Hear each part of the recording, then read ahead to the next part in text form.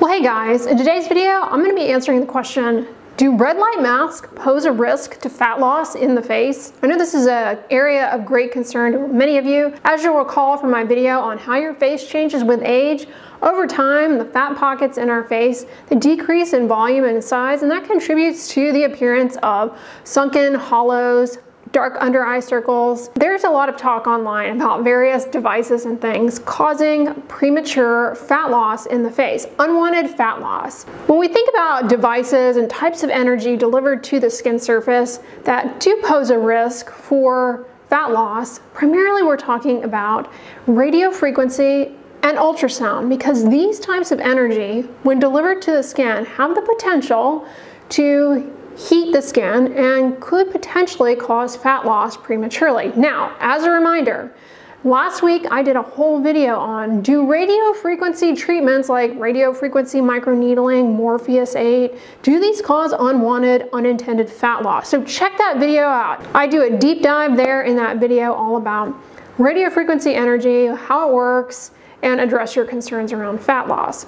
But to cut to the chase, with red light, you're not generating heat in the skin, you're not causing shrinkage of fat, you're not targeting the fat cells. Furthermore, there are no reports, observations of fat loss as a result of red light therapy. Taking a step back, what exactly is red light?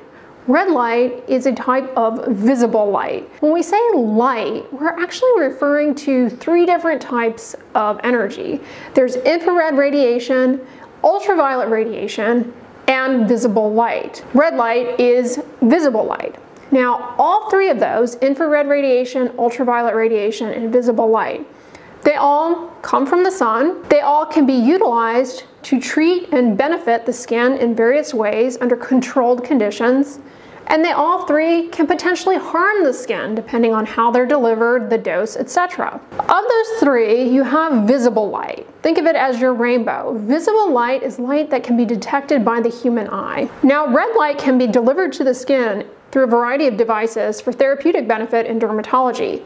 Lasers, light emitting diodes, otherwise known as LEDs, flash or arc lamp, and red light also can come from fluorescent lights. The at-home masks that you might do, say for rejuvenation, improving the look of wrinkles and fine lines, those are going to be LEDs. LED red light therapy, it's a safe and effective treatment for a variety of issues in dermatology. Hair loss, acne, rejuvenation, meaning improving the look of wrinkles and the signs of skin aging. It's also beneficial for wound healing.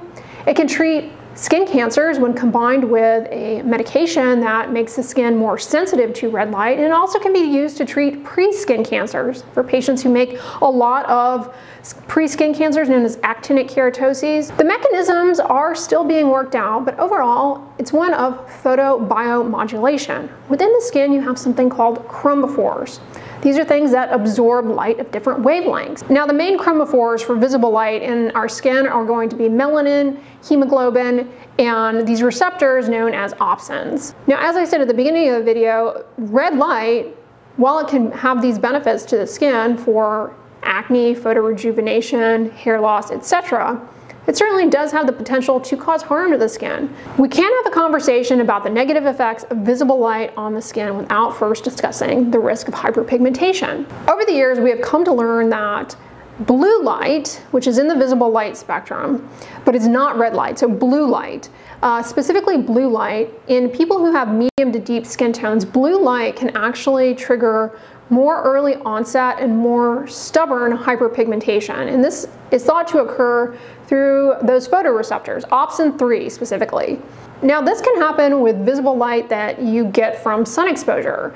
Roughly 15 to 30 minutes of sun exposure can lead to this, studies suggest. But again, that's blue light, not likely with red light.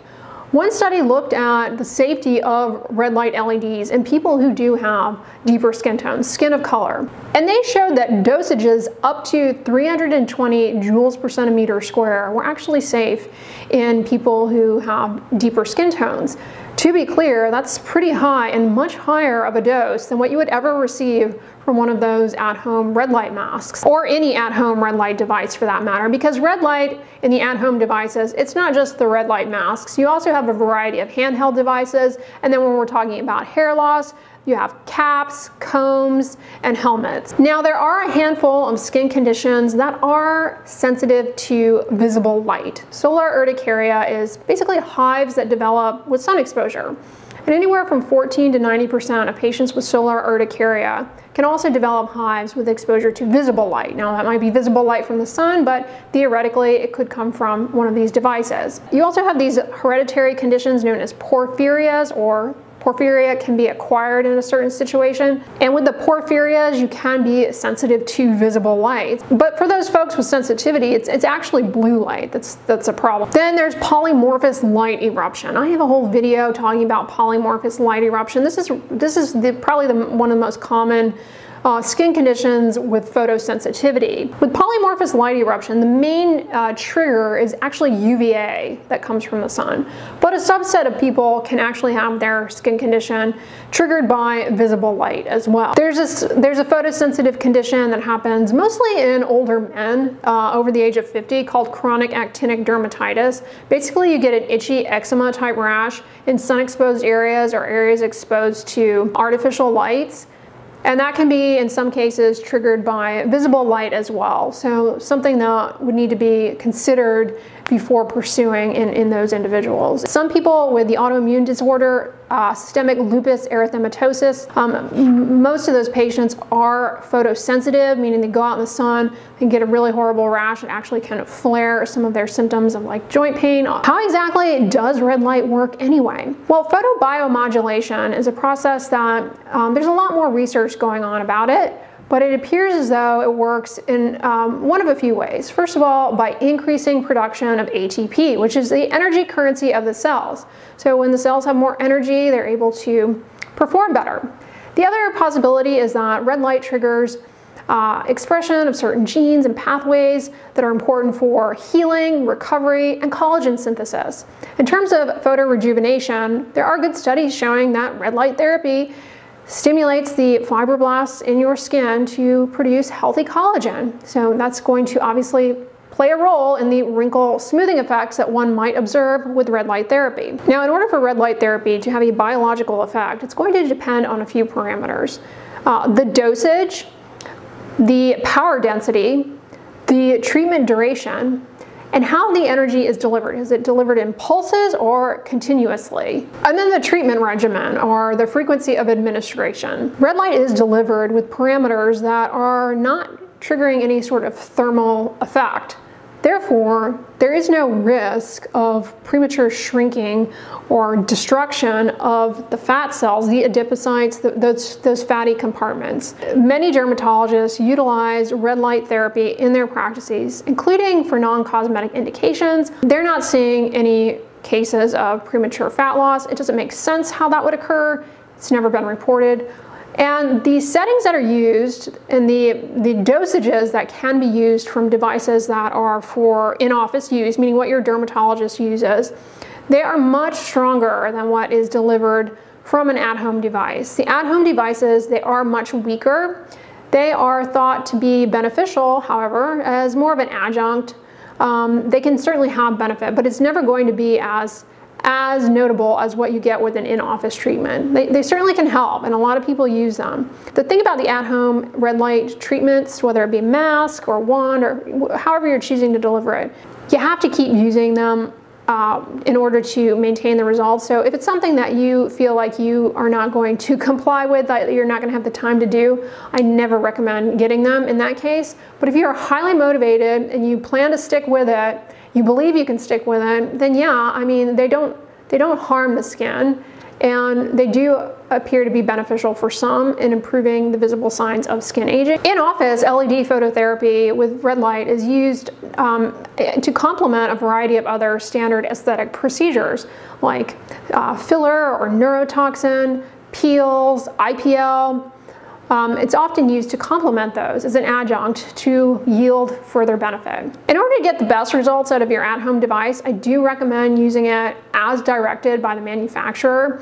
For example, if you have a face mask, I don't recommend trying to use it like to your hands because they've calibrated the lights and the device to treat a given area. Skin thicknesses vary a lot from location to location, so I don't recommend using a light device at a body site where it's not intended for use.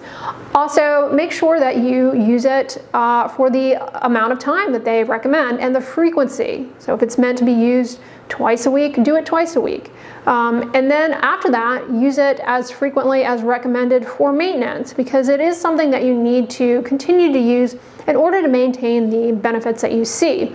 Now, of course, you don't have to use it as frequently for the maintenance regimen typically, but if you fall off, you may start to lose that effect, and then you may have to go back to doing it a little bit more frequently for some time to get back to those results. And set your expectations from the get-go that this is not going to be as effective as what you would get with an in-office treatment, because the doses are not going to be as high, but they certainly can be effective and may be complementary to what you have already gotten with an in-office treatment. Last thing I want to mention is about the safety of red light when it comes to the eyes.